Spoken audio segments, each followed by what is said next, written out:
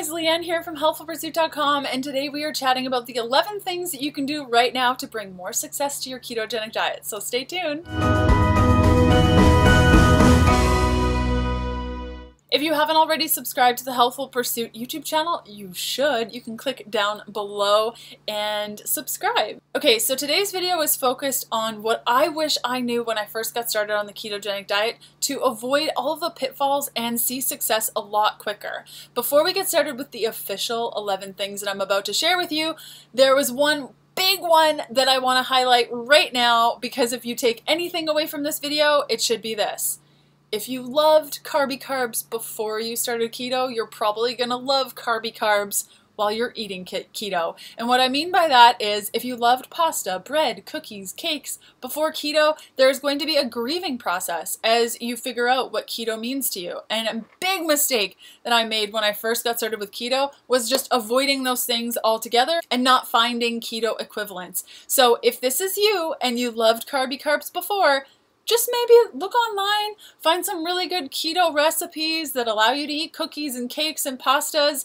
In the case of pasta, if you love spiralized zucchini, awesome. If you're like, girl, that ain't no pasta, I have a really good replacement that I found a couple of years ago. It's called New Pasta. They are a low-calorie, zero net carb pasta made from the konjac plant, which is really, really rich in glucomannan fiber.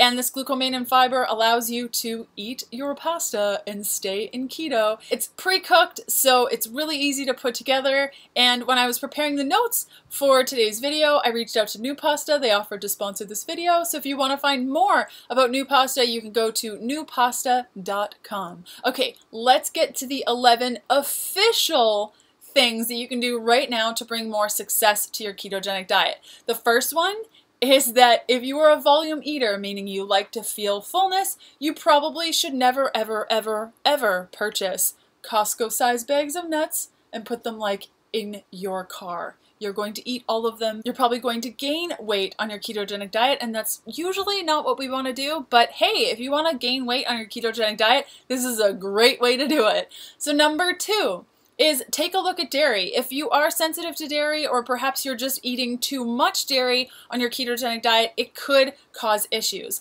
Number 3, stick to safe sweeteners. I've included a link up here and also down below. I did a video a couple of months ago on keto safe sweeteners. If you haven't already checked that out, definitely do. Just know that I forgot to include monk fruit in that video, so that's one of my favorites. Monk fruit, stevia, and erythritol. Those are kind of like my 3 go-tos. Number 4, and we chatted about this before, this is the major takeaway.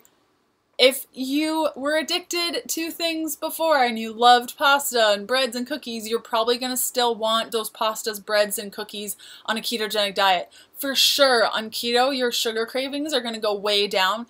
But there's also an emotional connection to a lot of these foods, and if you really loved those foods before, the consistency, the memories around that, you're probably still going to love it when you're on keto. So finding a good bread recipe, I'll include a link down below. A good cookie recipe, I'll include a link down below. And you can just Google or go to healthfulpursuit.com and put it in the little search bar what you're looking for, and I probably have a recipe for that. Number 5 is keep your electrolytes up. I have a video that I've made about this. Definitely click up here or down below to watch that. Number 6 is consume high-fat drinks. I got 2 favorite high-fat drinks that I drink all of the time. The first is Keto Fizz. Definitely check it out. I'll include a link up here and down below. There's a little how-to video on how to make it. And the second one is a rocket fuel latte or a fatty coffee. You can even add fats to bone broth or herbal tea or whatever you want to do.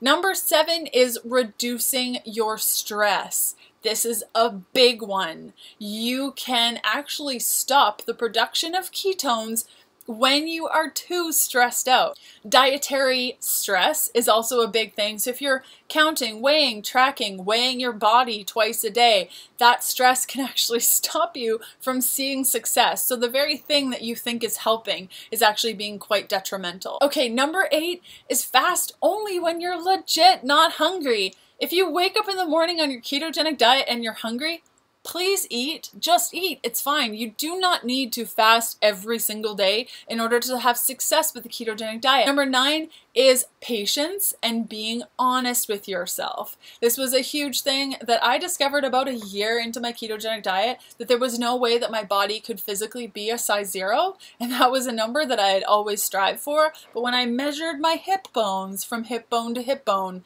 I would have to cut off one of my hips in order to fit a size 0. So being honest with yourself and your body and what your body can do is a really, really big one. Redefining your success is also really good in this space. So, you know, if all you're looking at is the number on the scale, but your clothes are fitting looser, your moods are better, your headaches are gone, maybe redefine what that success looks like instead of just looking at the scale.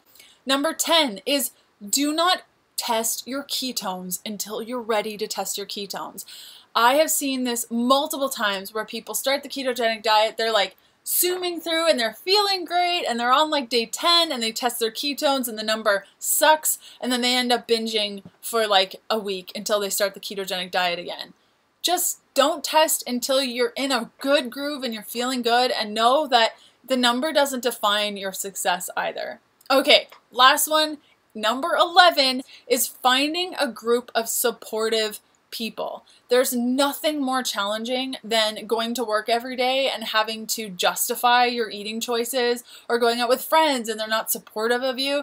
It can be really hard when you feel like you don't have a sense of community when it comes to keto. So if you purchase any of my digital programs, whether it be the Keto Bundle, Fat Fueled, the Keto Beginning, Balanced Keto, you are added to my private Facebook group, which I think has to be over like 10,000 people, all in that same space of supporting one another.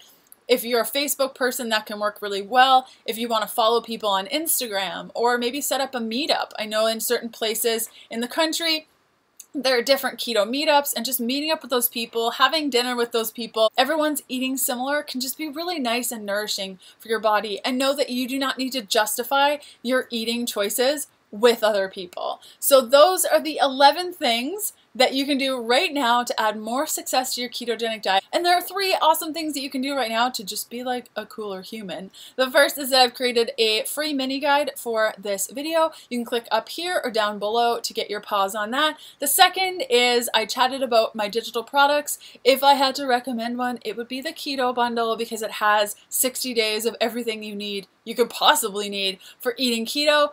And the third is that you can subscribe to my channel and we can be friends forever. You can do that down below, and I will see you guys in a couple of weeks, next week, who knows, on Wednesday. See you later, bye!